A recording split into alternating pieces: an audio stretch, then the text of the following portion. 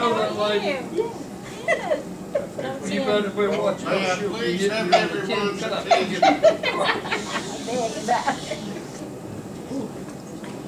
A meeting of the Upson Historical Society is now called to order. On behalf of the society, we want to welcome everyone to the meeting and program. If we have any visitors here, we want to invite you to join the society, get our newsletter, participate in our activities. We have some applications on the back table back here. We accept donations. We have some books for sale. And in the archives upstairs, we have more books, shirts, and other things. Does anyone have any special announcements they need to make at this time? Do you have an announcement? Oh, I thought you were into that. We want to remind everybody that our programs are on YouTube, DVDs. We have DVDs of past programs. Is there anything else that needs to be brought up before the meeting? Before the program, I mean. Okay, I'm going to turn the program now over to Mickey Thrasher, and he will introduce our guests and the speaker. I don't think I need that. This is going to be a great program tonight. And I also honored that Doc Gary asked me to be so kind as to do the introductions for him tonight.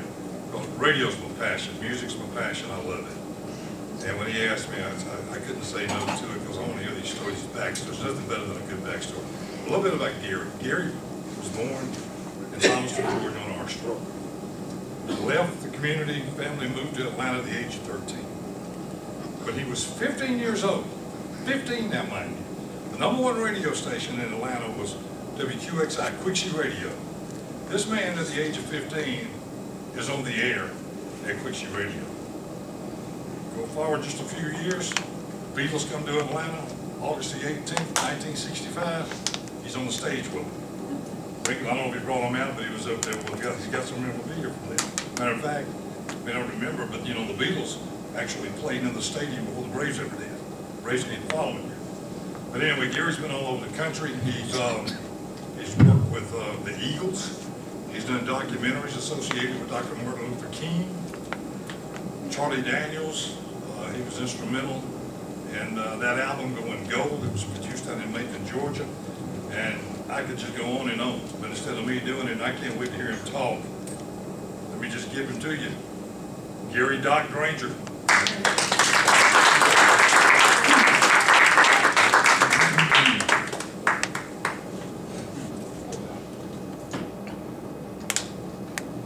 Stand backstage and you listen to an introduction and you say to yourself, who the heck's he talking about?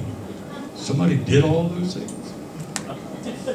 Mickey Thrasher is one of the great musicologists in our business. He is still in the business. He's also a great interviewer. One of these days, I'm going to sit with Mickey and we're going to talk about marketing that catalog he has of some of the great interviews I've heard. So thank you very much, Mickey, and thank you for being here tonight. I recognize faces from 63 years ago. I actually do. And I have some great memories that we're going to talk a little bit about. My mother said to me, when you're doing special events, always dress up. Because you can always dress down after you get there. If it's an outside event, and you're chasing a girl through the woods, which I know you're going to do a lot of, always wear clean underwear. Remember that?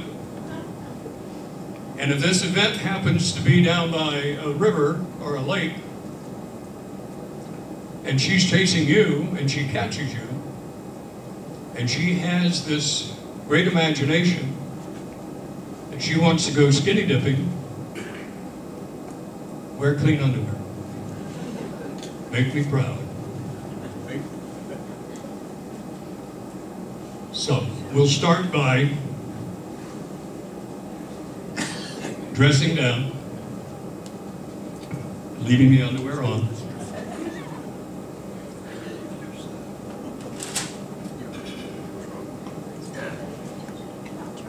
I want to thank Kay and Caleb and Jameson and the staff here. They've really been great in bringing this together.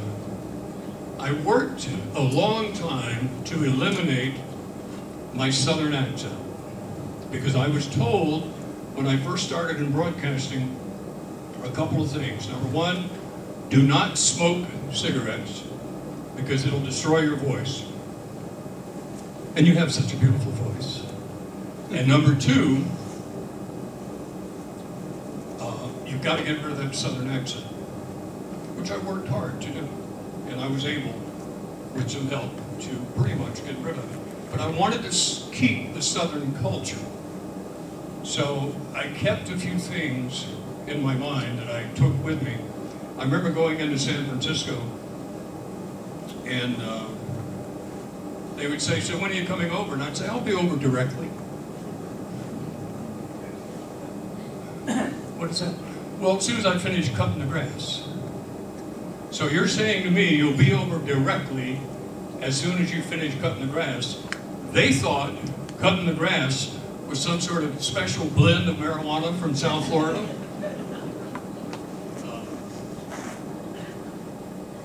And then I would say, I Swanee. And they would say, what? I Swanee. Well, what does that mean? Do you remember I Swanee?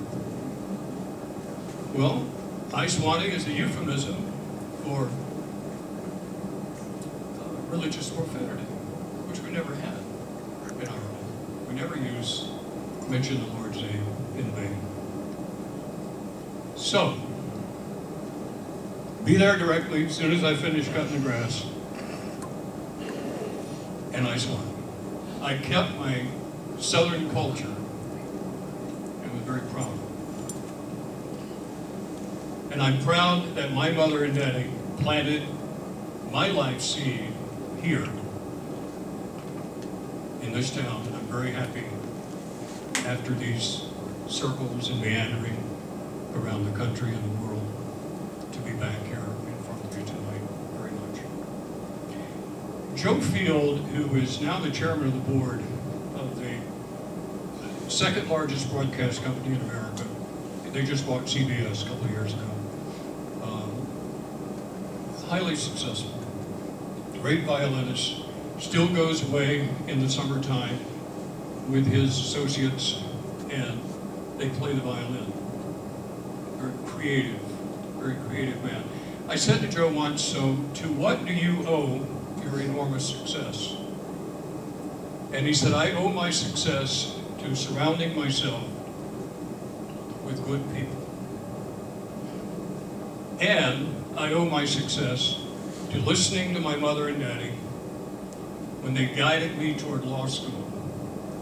Because if I had not studied law at Yale, graduated in the class with Pat Robertson, if I had not studied law, I would not have been able to afford the legal fees required to maneuver myself through the maze of regulations of business in America.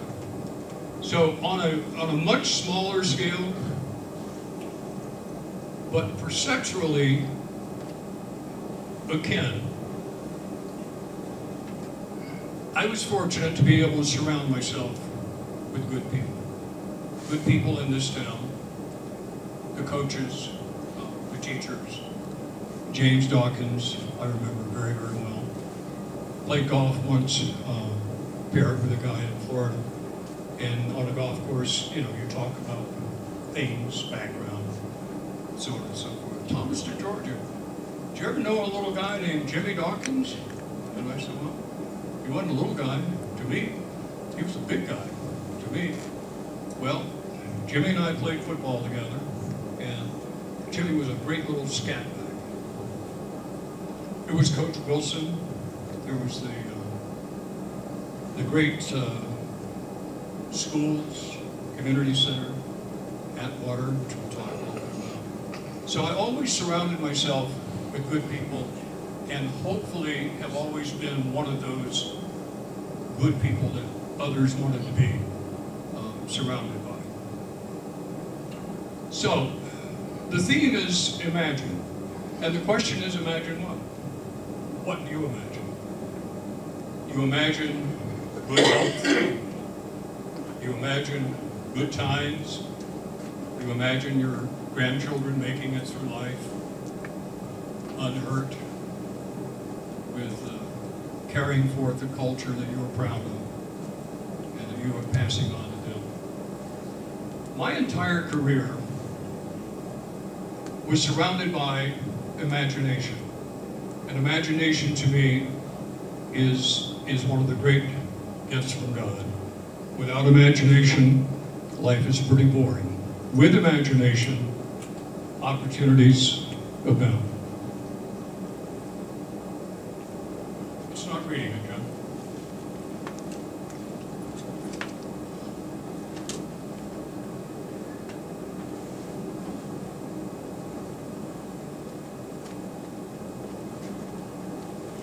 Okay, there we go. Michael Gary Doc Granger.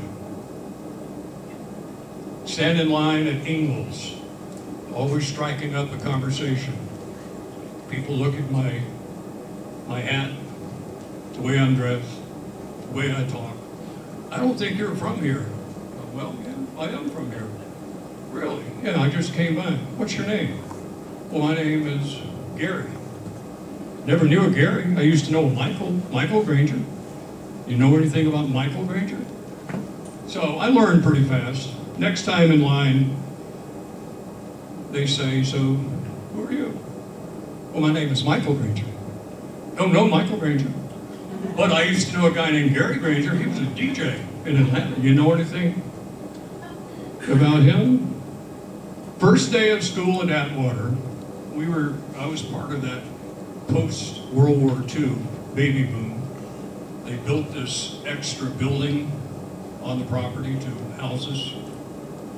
And I come home from school and say to Mother, there's another Granger in this class.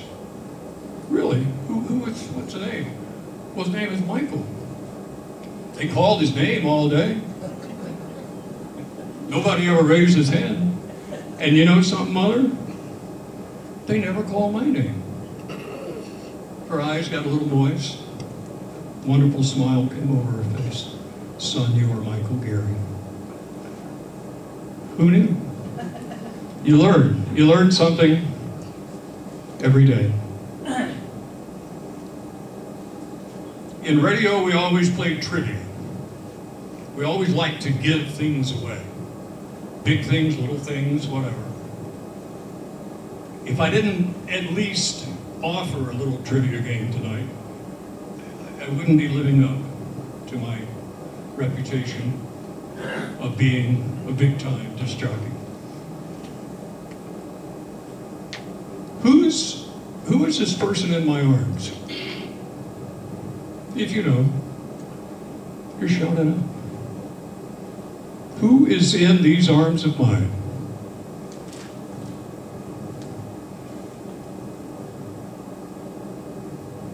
Any idea? Mickey? Dum, born at the charity ward of Grady Hospital, 5'4", used to stand on a wooden crate because she was so tiny and sing on Atlanta television. Sweet Nothings. Who said Brenda Lee? There we go. Little Brenda Lee. We're building a new restaurant in this town. It's Australian flavor, and I am giving you a $5 Australian bill with a queen on it. Okay? That could be a collector's item. You can spend it, or you can take it to the bank, because it's real money. Isn't that a beautiful bill? Brenda Lee. I asked to see her in the afternoon. This nightclub in Fort Lauderdale was called the Bachelor's Theater, which was owned by Joe Namath and two of his buddies.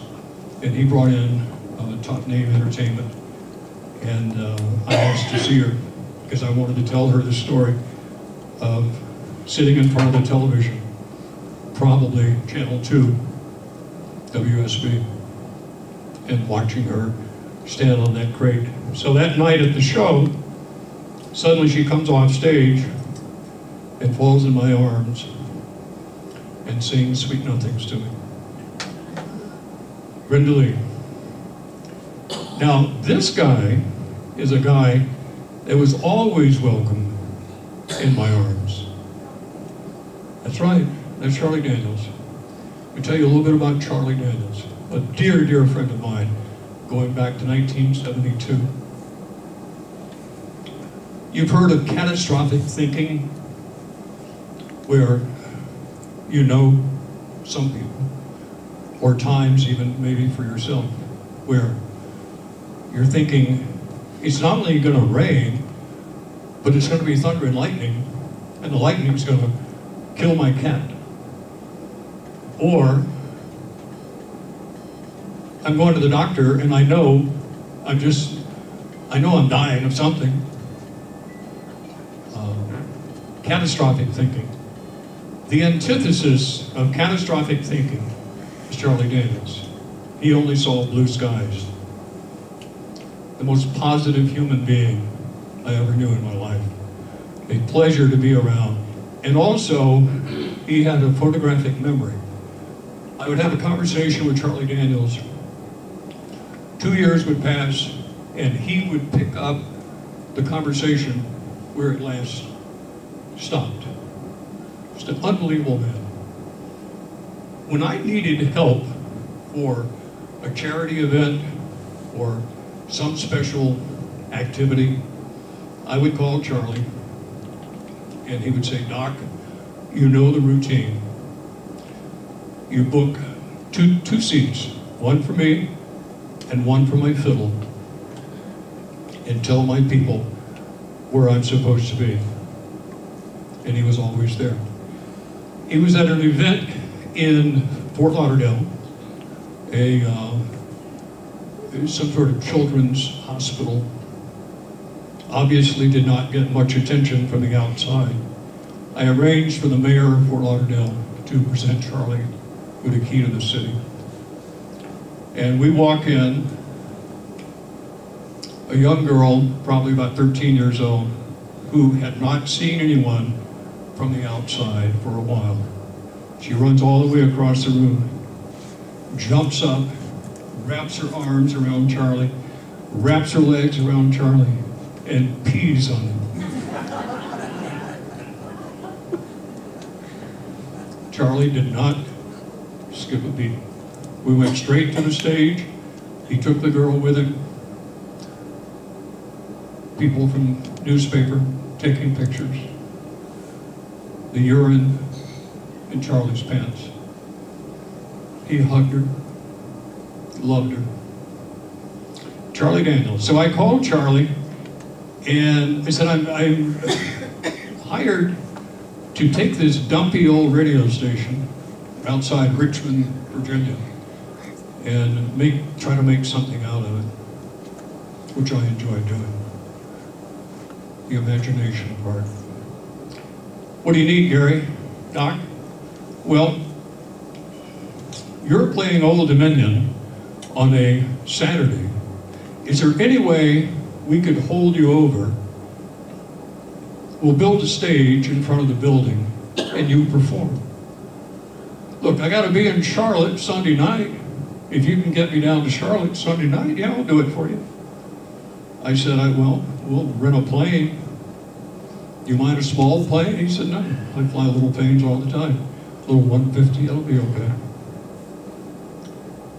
Put a sign, a huge banner across the front of the building that said Charlie Daniels here, live, on a particular date.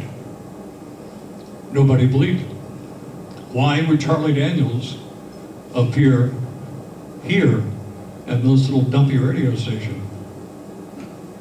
So when the show opened, nobody was there.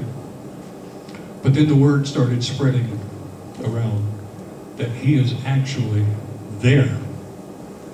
He performed for 3 hours. As I discussed with Luke Haney one day, when I showed him this picture was taken probably about the time Charlie started playing, because when he finished his 3 hours, that was just a wave of people. That was Charlie Daniels. I'm honored to have been awarded 25, 30 gold records in my career. My first gold record was from Charlie Daniels in 1972. And this little restaurant we're building, if we have time to talk about it later, there will be one gold record in the pub of that restaurant, and it'll be this one from Charlie Daniels. You don't forget good friends. I was scheduled to be with Charlie at the Grand Ole Opry the April before he passed away. We were talking about opening a restaurant called CDB, Charlie Daniels Biscuits. And the target was, as you go into Walmart, those little Subway type, little things you see off to the side. So there also will be, along with the gold record at this restaurant, there will be a menu item called CDB, a Charlie Daniels biscuit, because I know Charlie would appreciate that. The last time I saw Charlie, we just come back from Australia, and I got an Akuba hat for Charlie. Presented it to him in Ocala, Florida. He was very pleased with it, and he wore it on stage that night. Always remember Charlie Daniels.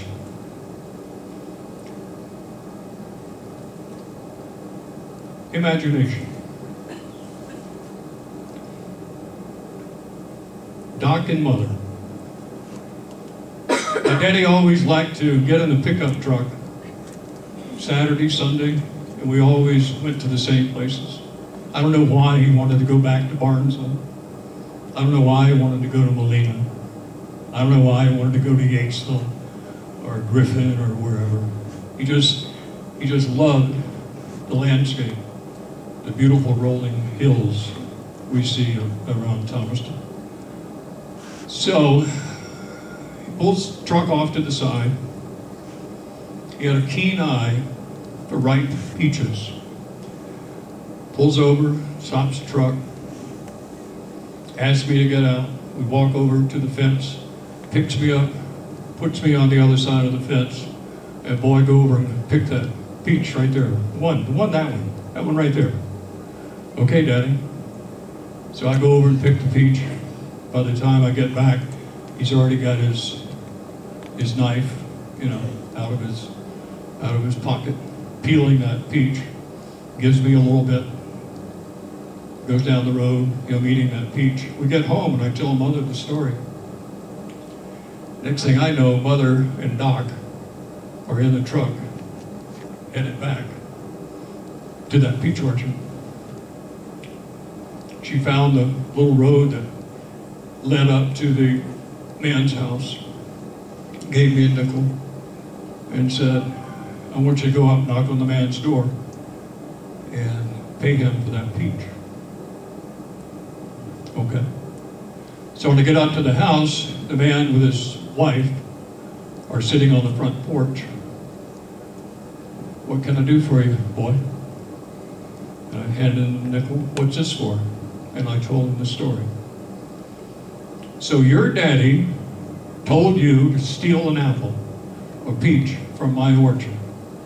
Yes, sir. Did he give you some? Yes, sir. He did. And your mother brought you back here to pay me. Yes, sir. Stay right here, boy. Disappears, goes around back, and comes back with those little cartons. You know, they were like, I don't know what they were made of, like a thin, some sort of thin wood or something. And he had this carton of peaches for me. And he gave them to him. I said, sir, I don't have any more money. You've paid me. You've paid me. You gave me a great day. You take these peaches back home, and you have your daddy make you some peach ice cream. I said to my mother, so what will I be when I grow up? And she said, well, I'll tell you what you will not be. You will not be a politician. What's a politician, Mother? You'll learn, which I did. First time I met Bill Clinton, I'm traveling with my brother. We're staying at the Ritz-Carlton in Buckhead. And I go downstairs because I knew that Jerry Garcia from the Grateful Dead was going to be there. And I go down, hook up with Jerry, and Jerry said, there's a car about to arrive here. I want you to meet the next president of the United States. And I said, who is that? He said, his name is Bill Clinton.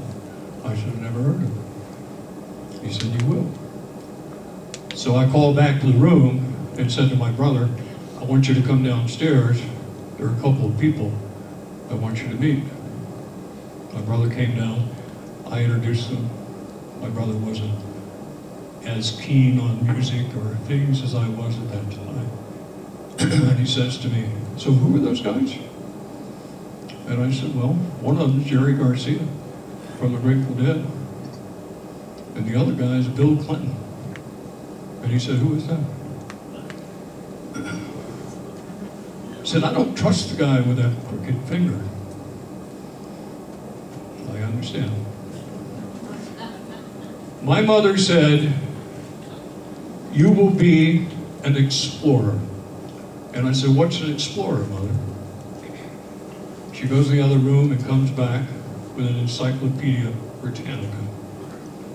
And she handed it to me and said, open the book, open the pages, and you'll learn what an explorer is. Years later, a man who became quite a mentor and partner of mine, who probably at that time was only maybe 50 years old. I thought he was really an old man. I thought his career was ending as my new career and fresh ideas was beginning. So I said to him once, so what goals do you remain in your life? What does he want to accomplish? And he said, my remaining goal in life is to contribute in some small way to the amelioration of mankind. Amelioration? I'm thinking back to my mother saying, you're going to be an explorer. And I said, what is amelioration? And he said, that typewriter I gave you, along with that dictionary, that I told you was going to be a good guide for you along the way, I want you to go back to that dictionary and I want you to look up the word amelioration. How do you spell it? You'll figure it out. With imagination. With imagination comes a whole different world. Can you imagine that this guy could be mistaken for Alice Cooper? In a dark room, maybe? Could you imagine that this guy, who is the same as this guy, who is the same as this guy, who is the same as this guy and this guy, could he be mistaken for Elton John? Well, we're on a flight from New York to Atlanta on Delta. First class, we always flew first class. Drinking champagne out of a plastic flute. stewardess, we referred to them in those days, tend to take a liking to these two guys. Finally stopped and leaned over at my good buddy, the judge, who was a scratch golfer and blind as a bat, and said, "You look like somebody important. Who are you?" "Well, my friends call me Alice." "Really? And who is this guy with you?" "Well, they call him Mr. John." And when I tell you that all heck broke loose, it did. My God. Alice Cooper and Elton John on this flight. Disappears. Suddenly she takes away our plastic flutes and we're drinking out of crystal champagne glasses. She comes back and says to Alice, "The captain would like to see you in the cockpit." And I'm saying to my buddy, "Alice, I don't like this. I don't like where this is going." And he said, just play along with it. And he also said, "Oh, by the way, if you'll take off those stupid glasses, we wouldn't get in as much trouble." So he goes up to the cockpit. It's gone for 15, 20 minutes. Comes back, very proud that he signed the flight log. And I'm thinking, well, now this thing is over. We can put it behind us.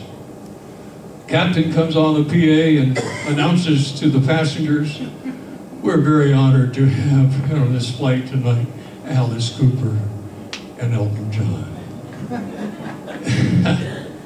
And I just spent a little time with Alice, and I contacted Atlanta, and Delta has agreed with Alice and Mr. John picking up their part of the tab. Free champagne for everybody. The stewardess will bring glasses for those who need them. So I'm wandering with Alice in the aisle, back in coach, and I'm hearing on this side, "That ain't them." And I'm hearing on this side, "Oh no, it is them. I've seen them in concert many, many times. That is Elton John and Alice Cooper." Played golf with the judge, Alice, and Alice once in Florida.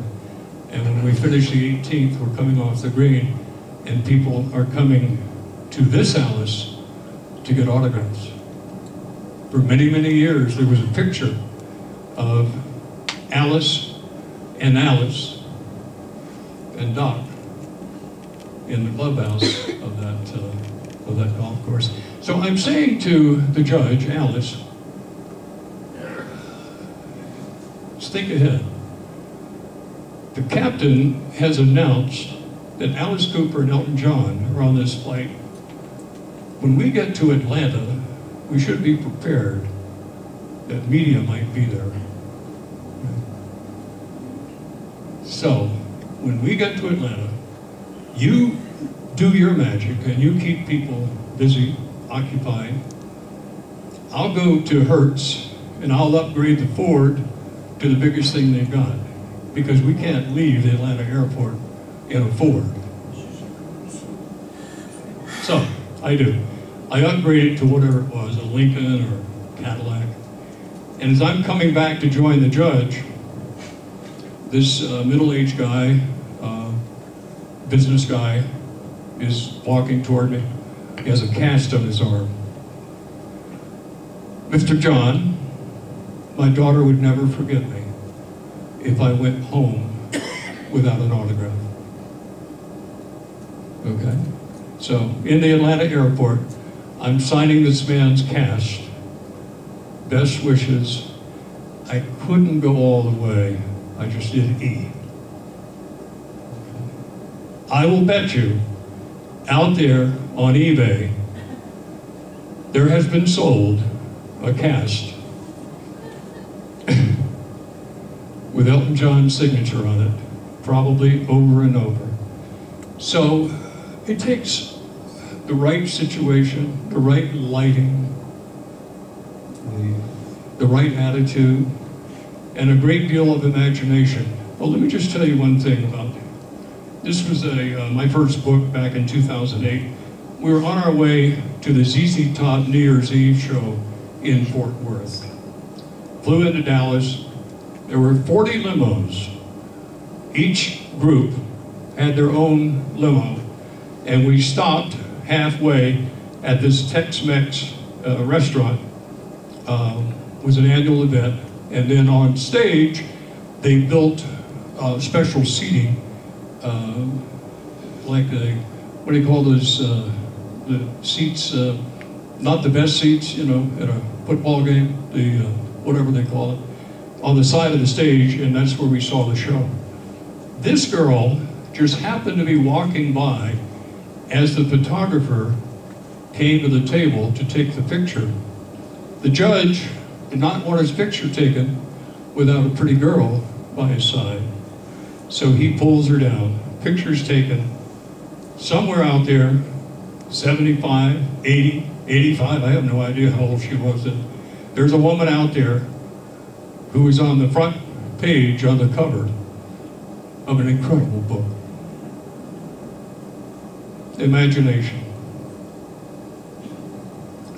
This is a story that I tell you not as one that got away, but the lesson I learned from this one is if a person takes the time to contact me, knock on my door, worked long and hard to come up with an idea, and they want a little guidance, or maybe they want some investors or whatever, I never say no. There are 24 hours in a day. And if somebody takes the time to call me, I'll meet with them. This guy's name is Gary Proper. Gary Proper was a world-class surfer. He represented Hobie Cat for 31 years. When I met him in Palm Beach, his career as a surfer was pretty much over, because when you get into your 30s, you can't compete in that world. So he was then managing bands, groups. He was a manager for Carrot Top. He was a manager for Gallagher, both comedians. And he called me and he said, "Got to see you, Doc. Got something big." Everything Gary Proper came up with was the biggest thing that ever happened. So I didn't take it terribly seriously, but you're gonna like this one, Doc. So I meet him at the Palm Beach Yacht Club, and he said, we pull off this deal. We were there on the membership of the guy that owned the company, the promotion company that he worked for. We pull off this thing, and we'll both have memberships at the Palm Beach Yacht Club. What you got? He had a comic book. Okay? The Ninja Turtles. $25,000 for a comic book. Gary, I don't know. Every time Gary and I talked, last time I saw him was in Sacramento. By then, he had created this thing called MMA, mixed martial arts, and that he was promoting worldwide. He always said, "You missed out on that one, Doc." $25,000. He ended up owning a very large percentage of the Ninja Turtles, produced most of their movies. I don't know if he produced them all. So the point being, somebody calls me with a comic book idea, I'll listen. I got time. Got a lot of time. All it takes is the right imagination to bring these things together, and things happen.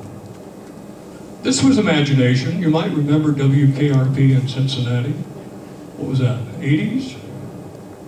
Well, WKRP in Cincinnati was crafted after a real radio station called WQXI in Atlanta. There was an ad agency in Atlanta with an ad man who spent an awful lot of money with us and spent a lot of time at the radio station, and was impacted by these crazy guys and the ones who preceded us and the ones who followed us. WKRP in Cincinnati was not necessarily crafted after these guys, but it was crafted by about that radio station. This guy, Skinny Bobby Harper, was portrayed in WKRP in Cincinnati as the afternoon guy, Dr. Fever, yeah. Johnny Fever, is that what it was? First time I was invited to Skinny Bobby Harper's apartment when he moved to Atlanta to watch a football game. The doors open, and there's this guy with an 8mm camera filming our every move. Okay. The next time we were there, a couple of weeks later, the doors open, and there's a projection screen, and we're seeing ourselves from the first visit there. It was very trippy. He was a pretty trippy guy. He said to me, when the cops arrived, Gary, he weighed 110 pounds in those days. He was holding his 200-pound wife over the balcony by her wrist, threatening to drop her if the cops did not back off. That was Skinny Bobby. They're all gone, except this guy. Barry Chase, Randy Robbins, Skinny Bobby Harper, Gary Granger, Patrick Aloysius Hughes, cigarettes in an ashtray on the turntable. These guys were imaginative. These guys challenged me. These guys scripted their shows. We had pre-show meetings. We had post-show meetings. We were like a well-oiled football team. We were the best. I wasn't the best. I was a kid. But I learned from the best. Took advantage of a world of imagination. This is my family. My mother, my big brother, my sister Josephine, and guess who the monkey is? Up there in the swing. I bring this up and I tell this story because it's important to me when I go back and think about the foundation laid to me in this town. And part of that foundation was a concept called community. My sister was born with a congenital heart defect called a hole in the heart. I think it's a hole between the top two the upper chambers. I think is what it was. Our family doctor here was Dr. Sappington, whose office was on West Gordon Street, now houses cardiologists and orthopedic. Some of the greatest doctors in America are in that building. Dr. Sappington arranged for my sister to have this surgery in Atlanta in 1956. My mother was concerned, to say the least. It was a novel surgery. Success rate was okay, but not great. Dr. Sappington said that St. Joseph's Hospital was going to perform the surgery gratis, but if there was any way money could be raised to help defray some of the costs of the doctors, it would be appreciated. It would not stop the surgery if we could not raise, or they could not raise money, but it would be appreciated. It's when I learned this concept, which I think you'll recognize, and that is, if you know something in your mind, that's one. And if you tell somebody else, that's not two, that's 11. And that particularly holds true in a small town. Word spreads fast. Good word spreads fast.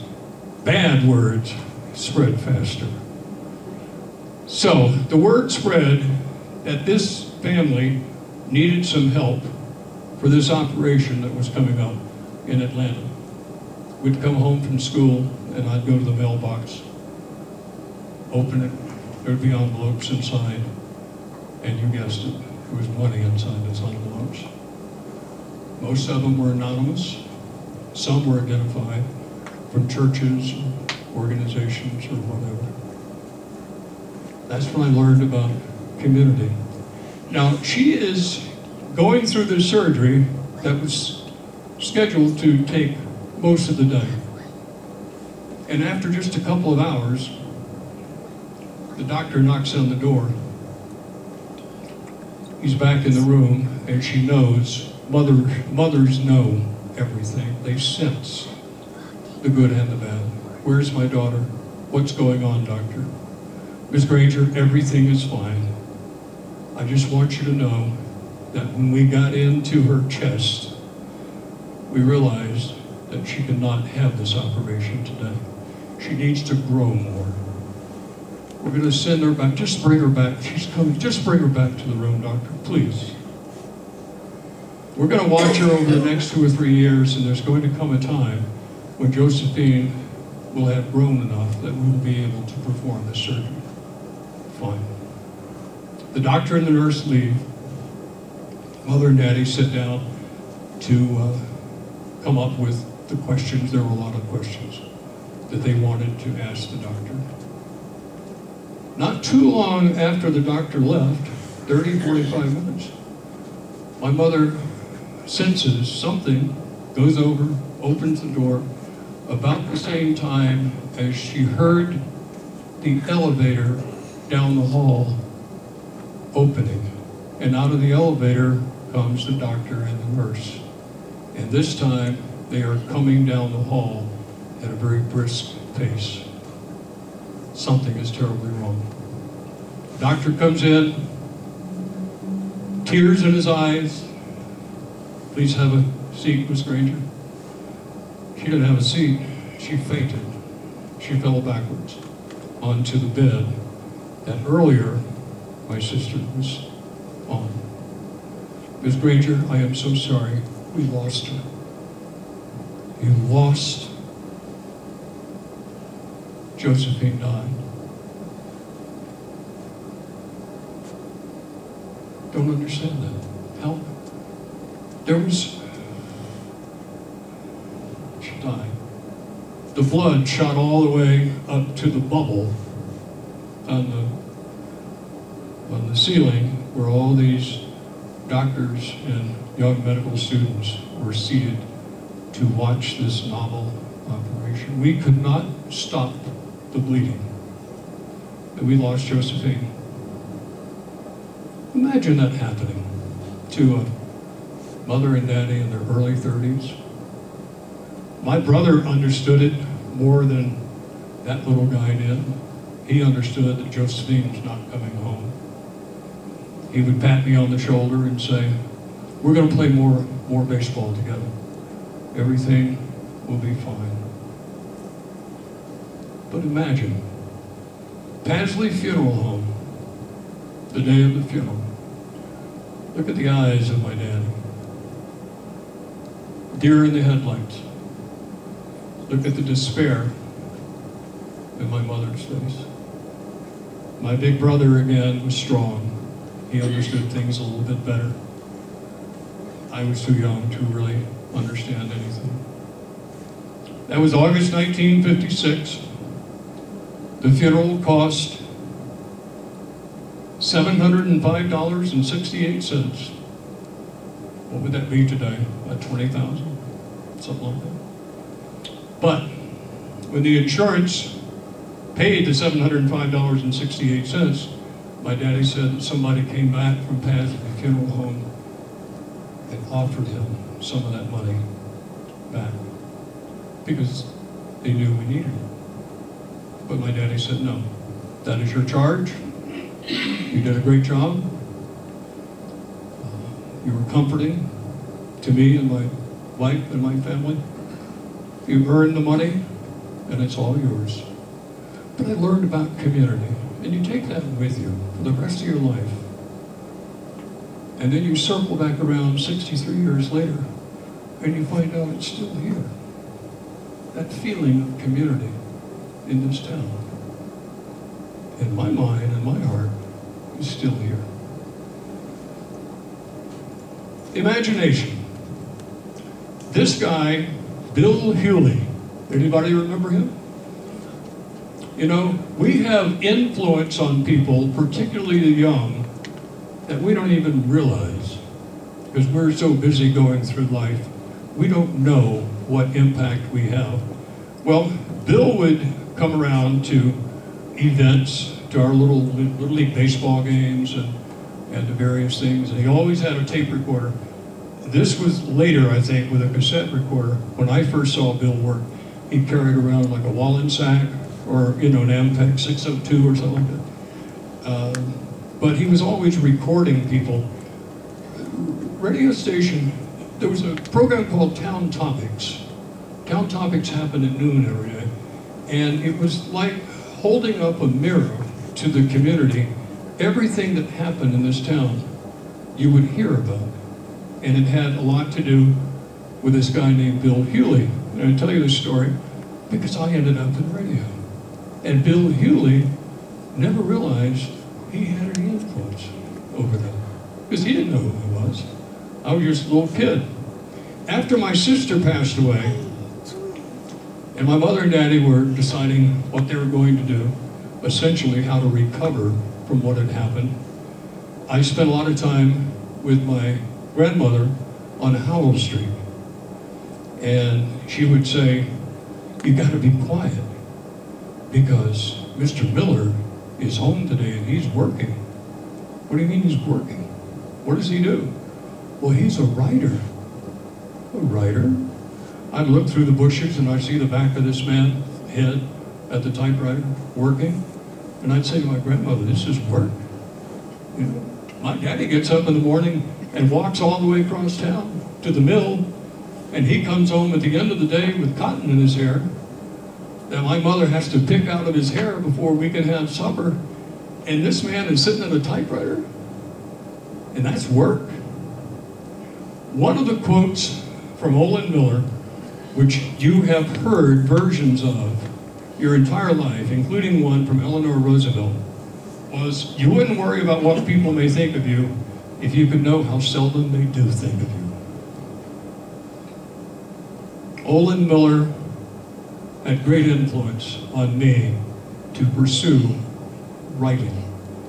And then I was surrounded by good people, good writers, journalists in Atlanta. Then, anybody ever watch The Price is Right? My mother and daddy decided we had to leave Thomaston. We had, my mother, you saw that picture of her, beautiful woman, about 130, 140 pounds, 60 pounds after my sister died. Many people thought my mother would not survive. So it was time to leave. Before they left, before we left, my daddy had the wisdom to have another baby. My kid brother Mark was the only one of us born in the hospital. He was born at Upson Regional. The day he was born, I walked from our street in my Yankees, Little League Yankees baseball uniform, walked over to the hospital on my way to Weaver Park for the ball game where Bill Heule was probably broadcasting. And I said to my mother, "I'm going to hit 2 home runs today. One for you and one for baby brother." And my mother had a little radio by the bed, and she listened, and I had 2 home runs. How about that? Determination. So we go to Atlanta. Christmas has disappeared in our home. So has most celebrations. My mother's heart was not in it anymore. So Christmas Eve 1962, I'm out in Atlanta with a friend of mine named John, who was Jewish and not celebrating Christmas. He was 2 years older than me, had his daddy's car. We go to the Varsity to have a Christmas Eve hot dog. And then for some reason, I say, let's go to the radio station. Why would we go to the radio station? I don't know, but I want to go to the radio station. So we go up to Matheson Drive at Peachtree. The radio station was in a building, an old parsonage for the church on the corner. And we bang on the door, and eventually this man comes to the door. Portly, effervescent, full of life, full of energy. Rod Roddy, what are you guys doing banging on my door on Christmas Eve? He said, well, there's a story behind it. Well, come on in. I'll tell you the story. So we go in and we sit with Rod Roddy till his show is over at midnight. And I experience the excitement of broadcasting, the phone ringing, people calling in with Christmas wishes, and Roddy with his imagination, imagining Santa with a sleigh coming across Chattanooga and on his way down to Rome and gonna be in Atlanta in a few minutes. So Rod Roddy took us out for Christmas Eve hamburger. Next thing I know, the sun is coming up. We had been with Rod Roddy all night long, and he told us such great stories. He's a writer, he's an actor. He aspired to do great things in radio and television. I had the bug. You know what that means. You get bit by the radio bug. It's all I wanted to do. I wanted to be in radio. Never had a bad day in my career. I loved my profession until deregulation in corporate radio. Then I got the heck out. Rod Roddy had great influence on me. I was so determined I would take the bus from Forest Park to Buckhead with a transfer at 5 points. And then at the end of the night, I would reverse that and take the bus from Buckhead to Forest Park. Sometimes I missed the transfer. I would walk from 5 points across town, 14, 15 years old, to the state capitol, where the interstate, at that point, I don't know if it still does, but that was the ramp to get on the interstate to go south. And I would put my thumb in my hair. Never told my mother those stories, because if I did, I wouldn't be in radio very long. Now, had she asked me, I would have told her the truth. There's a thing called sin of omission. Sin of commission and sin of omission. Sin of omission is, they don't ask, you don't tell. Because I was determined to be in radio. But I told Roddy the stories about me with a thumb in the air. And Roddy revealed to me that, you know, I'm not like everybody else. And I said, what does that mean? You from Mars? And he said, yeah, we'll say I'm from Mars. Roddy lived an alternative lifestyle.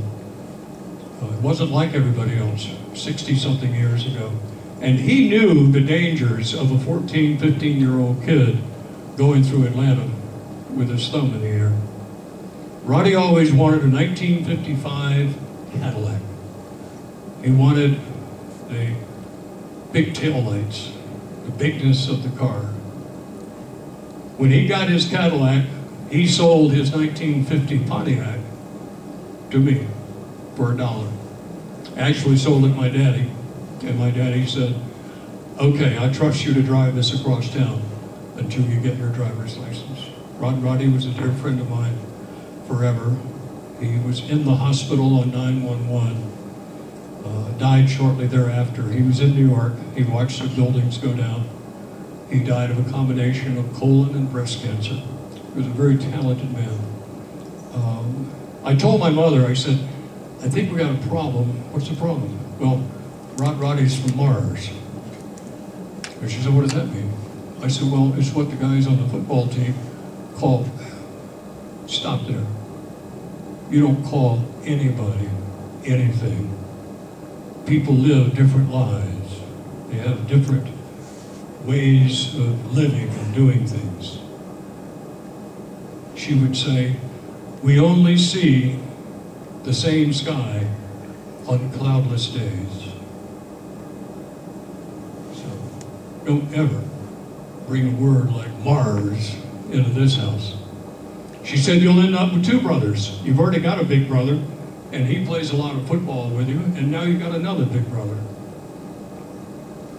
Learn from him. Roddy came down and attended my grandmother's funeral at Shiloh Baptist Church, became a good family friend, had no family of his own. Mother said, does Roddy have a family? No. Well, he's got one now. Be sure he comes down for dinner. I said, well, dinner for Roddy is at night, and dinner for us is in the daytime. We'll tell him to come for supper. Well, he won't know what supper is. Just tell him to come. My first day on the radio in Atlanta, Sunday morning, WQXI. The only thing I was allowed to do was open the microphone at the top of the hour and say, ladies and gentlemen, you're listening to WQXI in Atlanta. Quincy and Dixie. My voice would go up a couple of octaves. I was so excited. They finally taught me how to use my regular voice, and that was every time you open the microphone, hold the telephone up to your ear and just talk like you're talking sweet nothings, because you got a great voice and you'll do well. So I got a little Princess telephone and I held it up to my ear. Imagination is what gets us through life.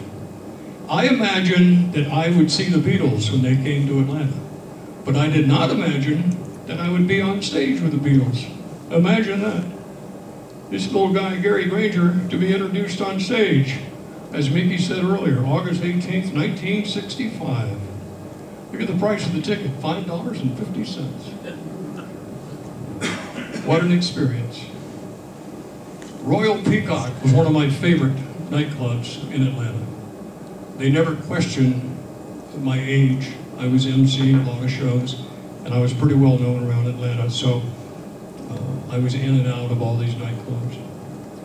The Whiskey A Go-Go in Atlanta was called the Whisk A Go-Go because you could not attach the name whiskey to a drinking establishment.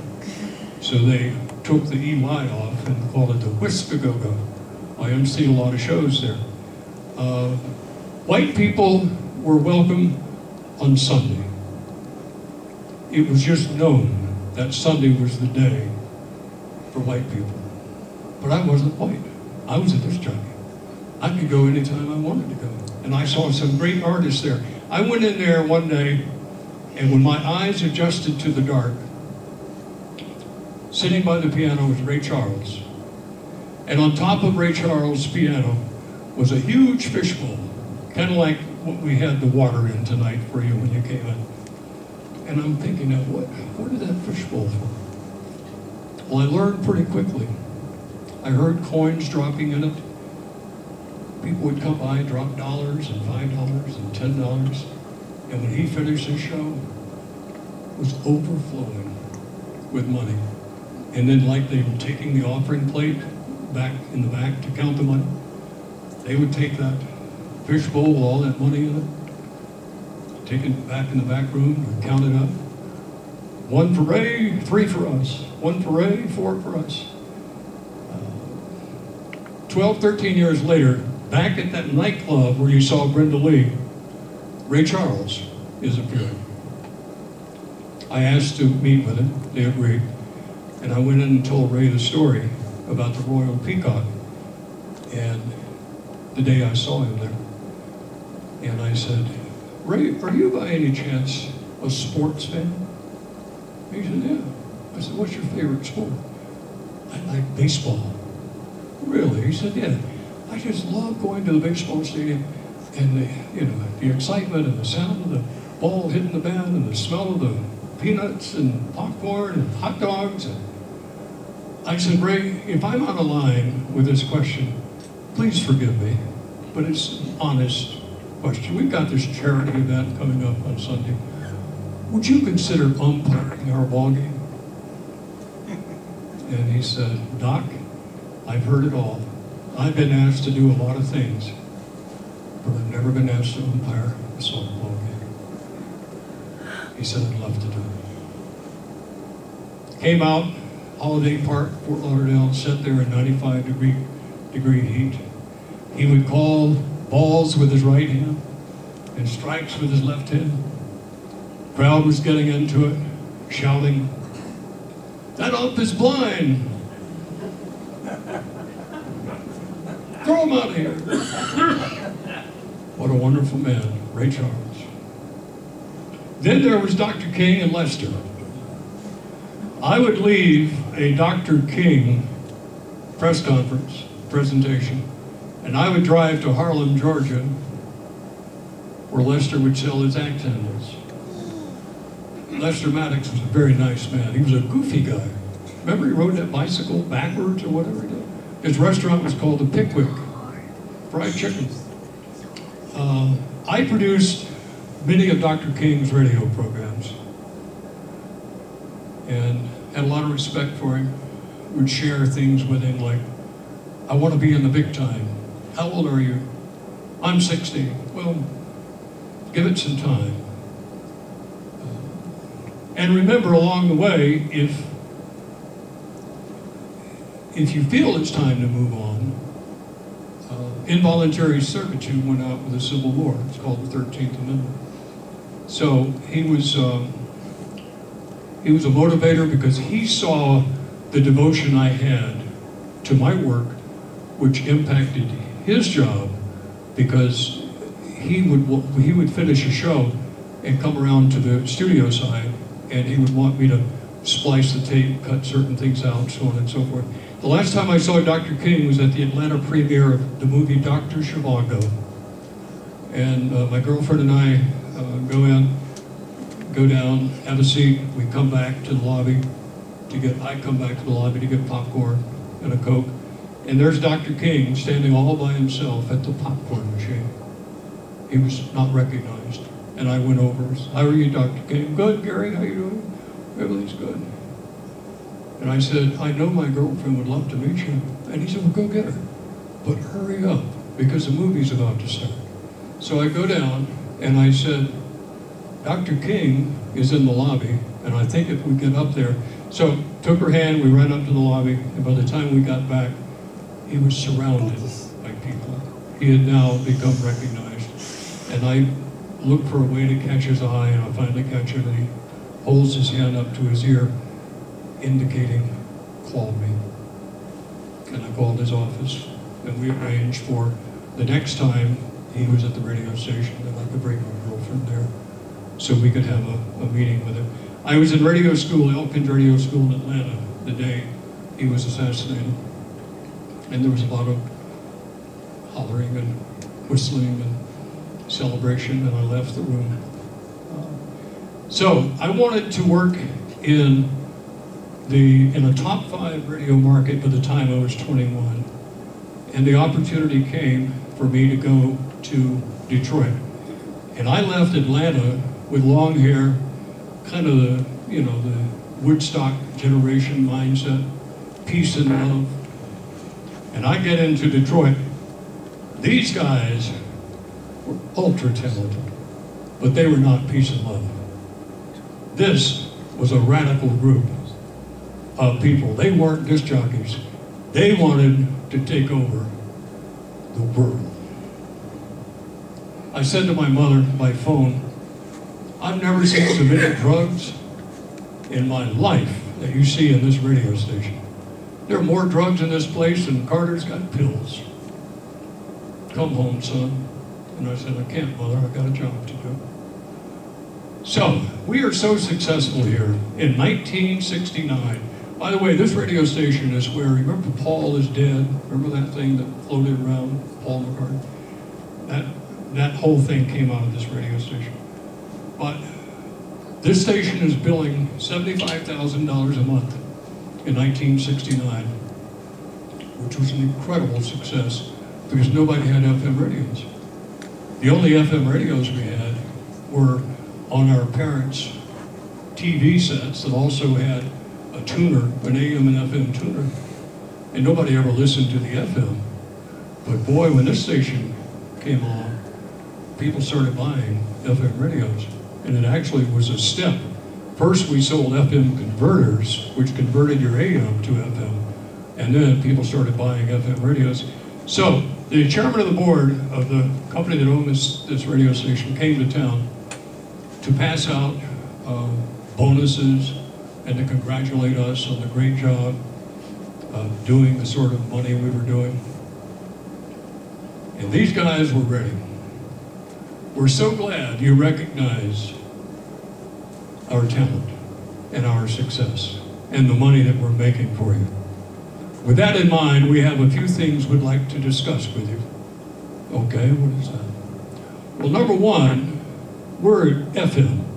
We're not those AM guys. We don't want anybody on the AM side ever in our studio again. Bad vibes. We have a black traffic director in broadcasting, the person who schedules the commercials. We have a black traffic director, but she's not cool.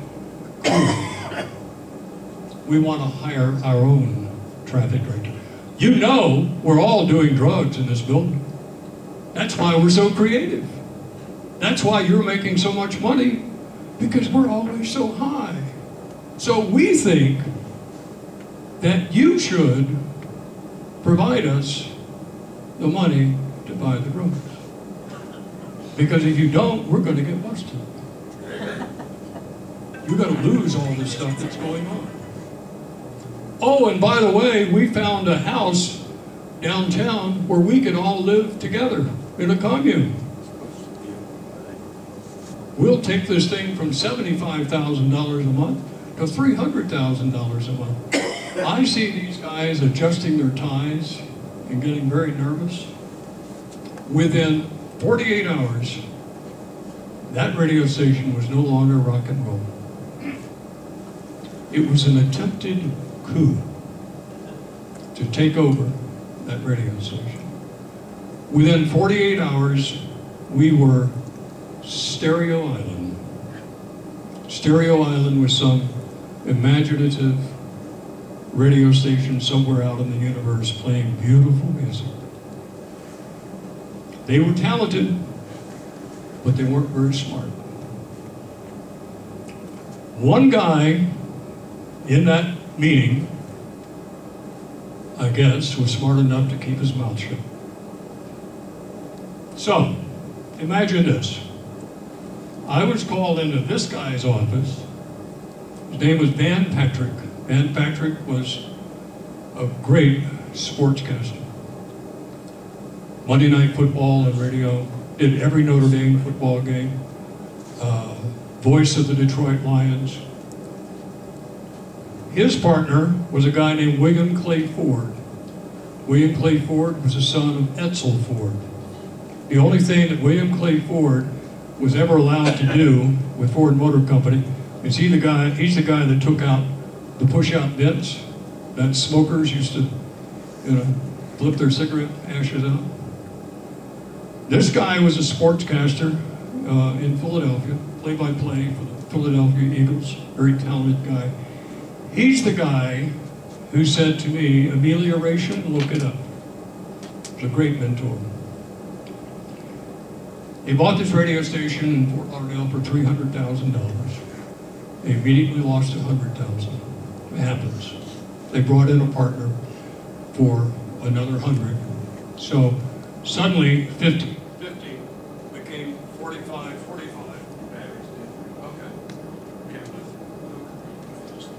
So the 50-50 partnership suddenly became 45-45 because they gave up 10% of the other $100,000. So, as this radio station is becoming incredibly successful, in meetings often, I would hear him say to him, you've got to get this committed to paper. You've got to get this $300,000 from Ford committed to paper. What do you think, Gene? I'm going to die? He died at the age of 53. The line was called in immediately. And we scrambled. But we made it. One of the most successful radio stations in the history of rock and roll in all of this country. Imagination. I got a call from Warner Brothers saying, we've got this group called KISS. So when you talk to your grandchildren, you tell them you met this guy tonight who not only blew it with the Ninja Turtles, but he was instrumental in bringing KISS to America. We've got this group called KISS, and they're going nowhere. They're on a record label called Casablanca, and Warner Brothers distributes Casablanca. They've had all these parties around the country, and they're trying to get some traction, and they're not getting any traction. So, their record guy in Fort Lauderdale, a guy named Eddie Pugh, called me and said, we need your help. We've got this group called KISS, and we would like you to do some things, some promotions with us. What do you have in mind? Well, we'll give you a lot of albums, and here's our idea. You play the sound of the KISS on the radio, and the ninth caller wins an album. Well, that's not very imaginative, is it? We don't do stuff like that. So, remember the judge who looked like Alice Cooper? He and I go to lunch at a place called Jacaranda in Fort Lauderdale and did our normal sipping of wild turkey. And we said, they're kind of interesting. They're not a very good band, but, you know, imagination. Went to the bookstore and looked up the Guinness Book of Records and found that there were no KISS marathons. In the colleges, there was every marathon in the world stuffing people in phone booths and all of this stuff. But there was no kissing, there had been no kissing marathon. And it was spring break. And you got all of these people on Fort Lauderdale Beach. Let's do a kissing contest. KISS was a nationally known name within 6 weeks. The winners of our KISS marathon, Little Vinny and Louise. They kissed for 92 hours on Fort Lauderdale Beach at a place called The Button. This guy is now an attorney. This guy's a writer in the islands. That's Doc.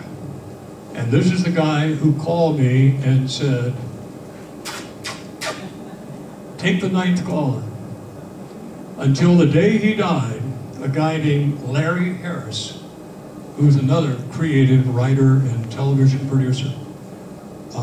I said, Larry, I've seen some stories about how you guys came up with this brilliant idea to do this big promotion for spring break and put KISS on the map.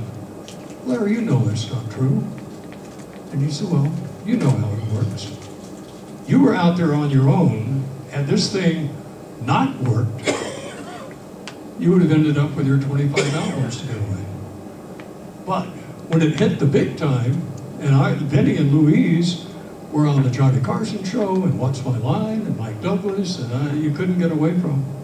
Since it became so big, corporation had to take a little piece of that, and they did. Imagination. Let me ask you this, and we're getting toward the end here. In case you're antsy at all, I don't think you are. You're very patient, and I appreciate it. Remember STP? Okay. What did STP, Andy Granatelli, and a mound of cocaine have in common? This is not a trivia question. But if somebody can answer that, I have another Australian $5 bill in my pocket. Andy Granatelli lived across the street from my partner, the amelioration guy.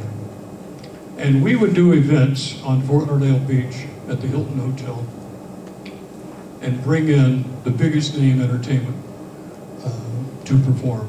And we always went back to that house for a pool party and a barbecue, so on and so forth. And Andy Granatelli was quite a promoter, and he also enjoyed being in the company of the stars. And the star of this particular day was a superstar. Television, biggest name, records of the day. So, she finishes her performance, comes back to our place. She had already let us know back through her management company that she really enjoyed shooting pool. If there was any way, anywhere in the neighborhood, we could take her to shoot pool, she would appreciate it. So I said to Andy, would you like to have this person over? Oh, yeah, I'll bring her over. I got a pool table. So we go over to Andy's house, and suddenly she pours this cocaine on the pool table. That's Hollywood cocaine. That ain't cheap.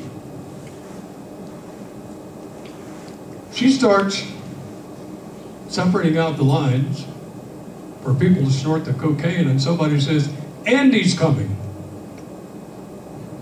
Andy opened the door and looks at the pool table. Before he got there, she brushes all this cocaine on his pool table, as if he's not going to see it.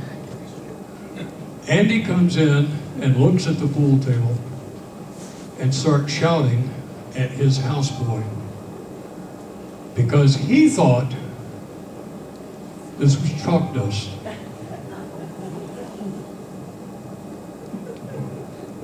He gets out his little broom and starts brushing.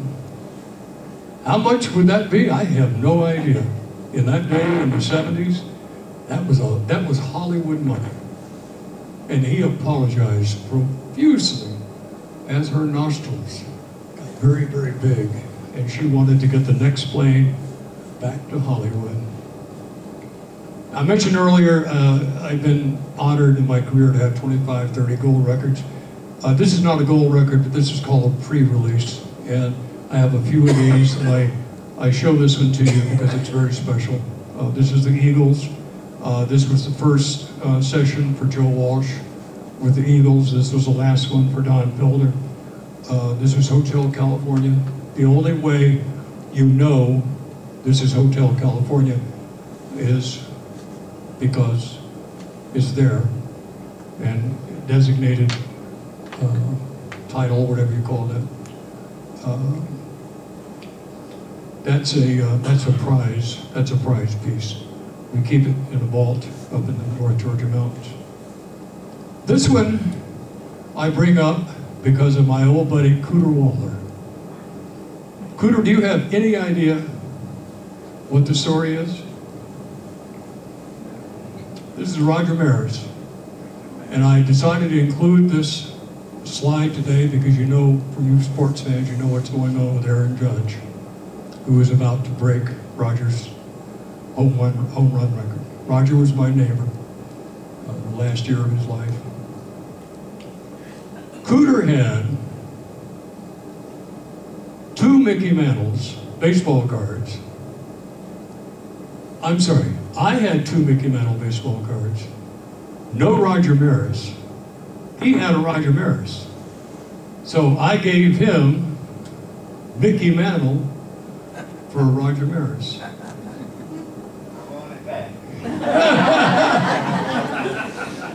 You sent my daughter through college.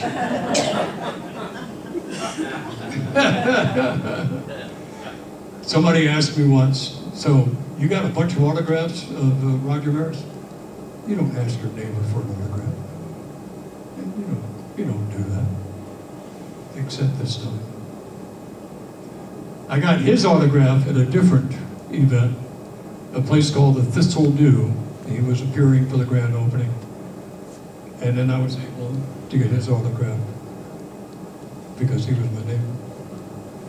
After he passed away, his wife, Pat, called me over one day and said, I know you were a big fan, but I don't know if you ever held any of his baseball bats. And I said, no. And she said, would you like to? Yeah, I'd like to. So in the den of their home was a bat rack. And in the bat rack were Roger's favorite bats that he did not give to the Hall of Fame. And it was a thrill to hold the bat of the great Roger Maris. He was a very nice man. Imagination. Comes a time when you want to contribute in some way to the amelioration of mankind. You learn those things. My young wife was diagnosed with breast cancer at the age of 29. And I said, what do you want to do? Part one of that story is in the Beacon this week, and part two is next week. What do you want to do? And she said, I want to tour the country, and I want to meet with researchers and doctors who are on the cutting edge of this, because I want to be able to somewhat be a megaphone for young women who are afflicted with this disease, because so many diagnoses are missed because the breast at that age is dense, and sometimes in a routine examination it's not picked up. Sometimes even a mammogram doesn't pick it up. Hers was picked up by an MRI, and so we toured the country. We left in Key West on Memorial Day weekend, went all the way up to Maine, over into Canada, down to Nova Scotia, went across country, so on and so forth. We were out there for almost a year, and it was quite a learning experience. She would make an appearance on television and get a phone call from somebody who was motivated by her presentation, and we'd get in the car and drive out to a trailer park or wherever the person was. And I know of at least 2 occasions where she was the last voice that these women heard as they were passing away. So wakeamerica.com. FedEx arrived every morning to pick up the tape that we